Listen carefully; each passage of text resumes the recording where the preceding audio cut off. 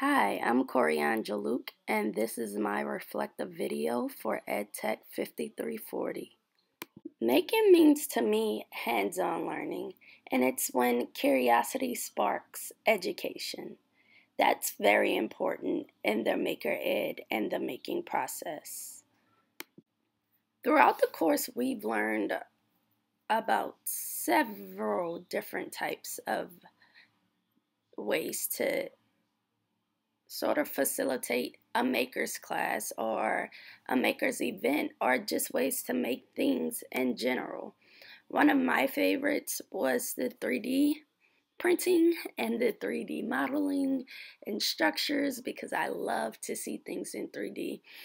Tinkercad for me was just awesome. It was such an ease to use, and then I was able to teach this to a couple of my students who seem to like it and are now using it on their own time to create and to make things, and who come to me and ask if I can print their designs off for them, which is great. And as a teacher, I think that's ideal. It's something that you want. You want your kids, your students, to continue that education outside of the classroom.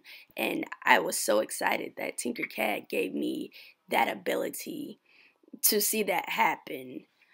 We also did electronics, which were interesting because I know nothing about electronics. Now I know a whole lot about electronics and circuits, paper circuits, sewable circuits.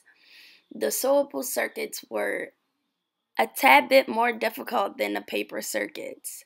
We spent, I don't know, a lot of time on those sewable circuits, just because I think I was one of them who just didn't know how to sew. So I literally had to start from the beginning. And with those baby steps, it took me no time to catch on and to figure out how to get things started. And I loved it, but one little mistake and you can mess up your whole assignment with just one little mistake. So that's something to keep in mind. It's definitely something that I learned.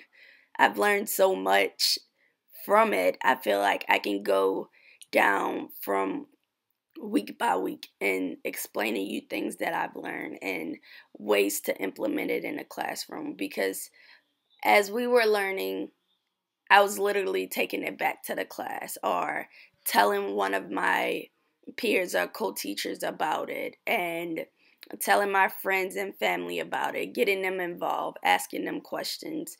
And that really made it fun to make those connections and to give others options of, hey, I just found this out. Maybe you can try this, or maybe you can use this and see if that works for you. And I think that's really big in the education community, and it's something that a lot of teachers do. I think it's very important to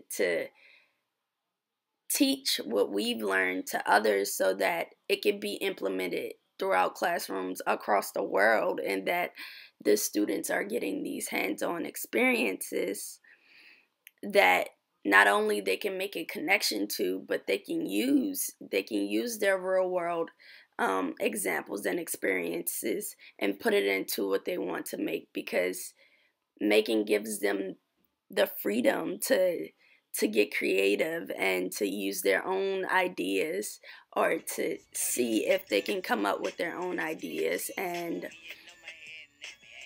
implement it. I mean, you design whatever you want to. Of course, as educators, we have to put rules on some things. We have to give guidelines, but those don't have to confine the students to a particular idea. They can still have their own input in it. And I think that's what I've learned, or that's the most important thing that I took from it, is that these students, our students, need to be allowed to think for themselves. They need to figure things out for themselves. They need to try and fail and try and fail and try again and like something about it but want to change, they need to go through the trial and error stages to mold their brain to prepare them for those real world experiences that's going to happen, and so that they can be able to make the connections to them. In the future, I plan to continue these strategies, continue to implement what I learned from class, whichever field I'm in, or whether I'm teaching teachers or teaching students. I think it's important to give off knowledge. So if I learn it and just keep it to myself, it's not helping anyone. So me as a learner, I need to go back and give this knowledge to someone else. And that's what I plan to do.